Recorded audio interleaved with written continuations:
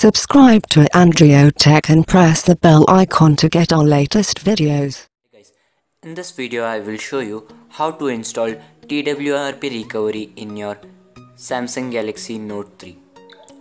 To install the TWRP, you need a rooted device. As you can see, my device is being rooted. Now, to install the TWRP file, first you have to turn off your device.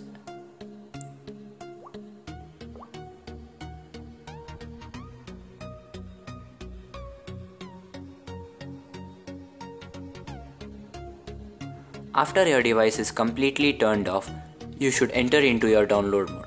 To enter into your download mode, hold the power button, the volume down button and the home key at the same time. This will take you to your download mode. Now connect your smartphone to a USB cable and press the volume up button to continue.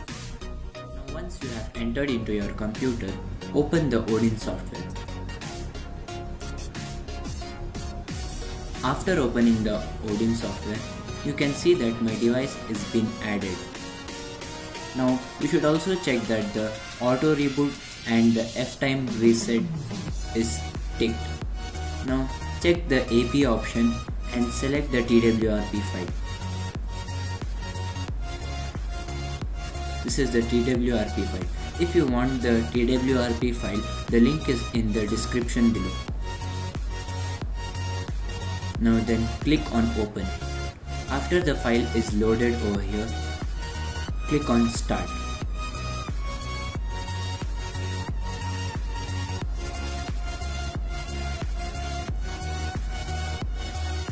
Let me show you whether my TWRP is installed or not.